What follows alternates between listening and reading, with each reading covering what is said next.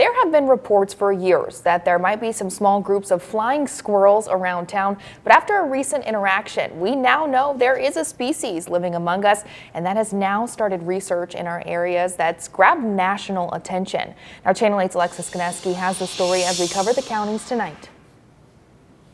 There he goes. There he goes.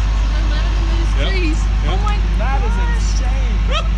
I've never seen him. I hope they got a nest over here too. This is what UNL's landscaping crew witnessed recently while cutting down a diseased hollow tree on East Campus in Lincoln. 4 flying squirrels barreling from the tree, something that was all caught on camera. You're gonna jump on me, I know it. Yeah. One's coming down. Yeah. Southern flying squirrels are actually considered a threatened species in Nebraska because we have so few of them. They bring along no real concerns, but the School of Natural Resources on UNL's campus has become intrigued since the sighting.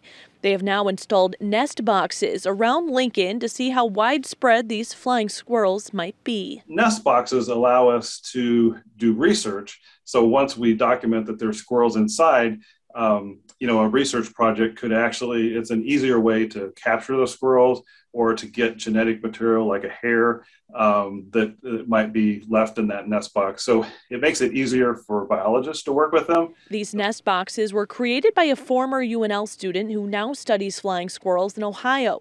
Trail cameras have also been set up in hopes of spotting them. You can see the reflection of the eyes in this photo. UNL researchers are anticipating to see a lot more of these flying squirrels landing in Lincoln and the surrounding areas like Fremont, where they have already received several reports of sightings. It's hard to imagine that there's just one group of 4 squirrels in one tree.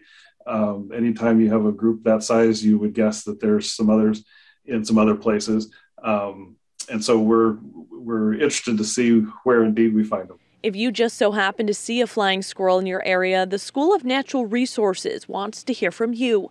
They have a form you can fill out to report when and where you saw the animals. We have that link on our website, klkntv.com. Reporting in Lincoln, Alexis Skineski, Channel 8 News.